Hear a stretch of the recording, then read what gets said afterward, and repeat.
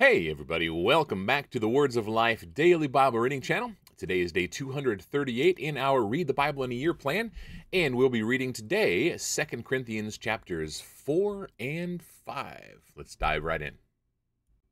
The book of 2 Corinthians, chapter 4. Therefore, having this ministry by the mercy of God, we do not lose heart, but we have renounced disgraceful, underhanded ways. We refuse to practice cunning or to tamper with God's word, but by the open statement of the truth we would commend ourselves to everyone's conscience in the sight of God. And even if our gospel is veiled, it is veiled to those who are perishing. In their case, the God of this world has blinded the minds of the unbelievers to keep them from seeing the light of the gospel of the glory of Christ, who is the image of God. For what we proclaim is not ourselves, but Jesus Christ as Lord, with ourselves as your servants for Jesus' sake.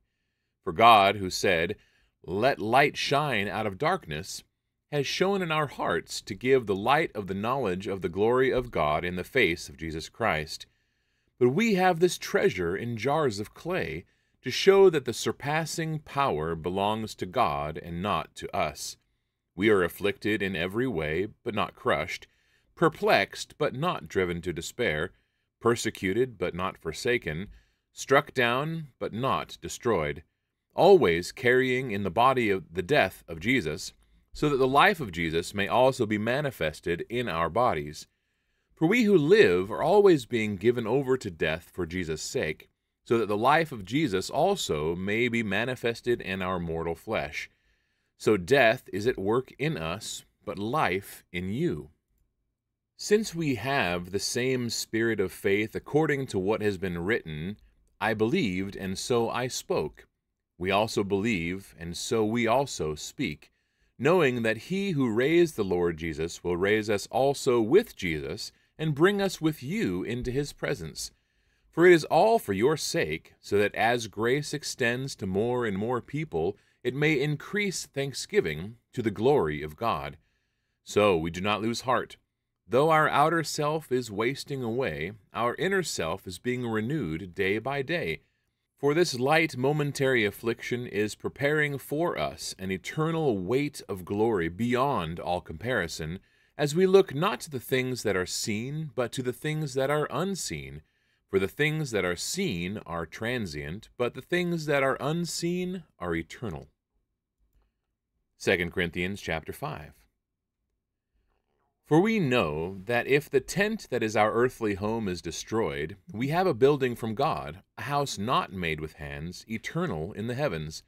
For in this tent we groan, longing to put on our heavenly dwelling, if indeed by putting it on we may not be found naked. For while we are still in this tent we groan, being burdened, not that we would be unclothed, but that we would be further clothed, so that what is mortal may be swallowed up by life.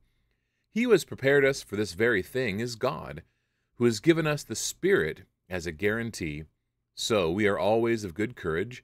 We know that while we are at home in the body, we are away from the Lord, for we walk by faith, not by sight. Yes, we are of good courage, and we would rather be away from the body and at home with the Lord. So, whether we are at home or away, we make it our aim to please him. For we must all appear before the judgment seat of Christ, so that each one may receive what is due for what he has done in the body, whether good or evil. Therefore, knowing the fear of the Lord, we persuade others. But what we are is known to God, and I hope it is known also to your conscience. We are not commending ourselves to you again, but giving you cause to boast about us, so that you may be able to answer those who boast about outward appearance, and not about what is in the heart. For if we are beside ourselves, it is for God. If we are in our right mind, it is for you. For the love of Christ controls us, because we have concluded this, that one has died for all, therefore all have died. And he died for all, that those who live might no longer live for themselves, but for him who for their sake died and was raised. From now on, therefore, we regard no one according to the flesh. Even though we once regarded Christ according to the flesh, we regard him thus no longer. Therefore, if anyone is in Christ, he is a new creation. The old has passed away. Behold, the new has come. All this is from God, who through Christ reconciled us to himself, and gave us the ministry of reconciliation. That is, in Christ God was reconciling the world to himself, not counting their trespasses against them, and entrusting to us the message of reconciliation. Therefore, we are ambassadors for Christ, God making his appeal through us. We implore you on behalf of Christ, be reconciled to God. For our sake he made him to be sin who knew no sin, so that in him we might become the righteousness of God. All right, that wraps up our reading for today, 2 Corinthians chapters 4 and 5. And there is a ton to unpack in there. And I was impacted a little bit myself just by reading through it. And here are just a couple of thoughts I'd love to share with you.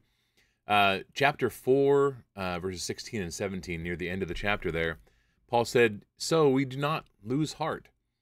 He said, though our outer self is wasting away, our inner self is being renewed day by day, for this light momentary affliction is preparing us for an eternal weight of glory beyond all comparison." Then he went on to say, "For the things that are unseen are eternal." And then in near the end of chapter 5, he talked about how that anyone who is in Christ is a new creation. The old has passed away. You know, there's a lot of suffering in this world, and we often find ourselves broken, physically broken, emotionally broken, mentally broken at times. And it's both comforting and humbling to read what Paul and a lot of other Christians went through in service of Jesus, to the degree we don't even understand what that even means today, especially in America, where we have so much liberty and so many freedoms. But to be able to not lose heart when we find ourselves in these situations, and then to have the reverse effect, to renew our inner self every day.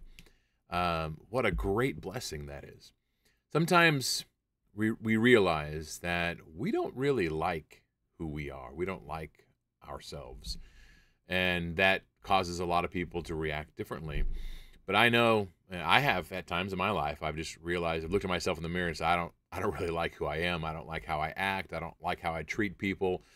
But knowing that it is possible to change gives us great hope, while at the same time giving us tremendous thanks for grace. So with that in mind, extend grace today. Extend grace to yourself. Forgive yourself if you find yourself in a position where you're not feeling great about who you are. Lean on Jesus. Read the Word. It can and will transform you if you put your faith and trust in God. And with that hope, take it to the world and hopefully find somebody to lift up today. May God bless you, and we will hopefully see you tomorrow.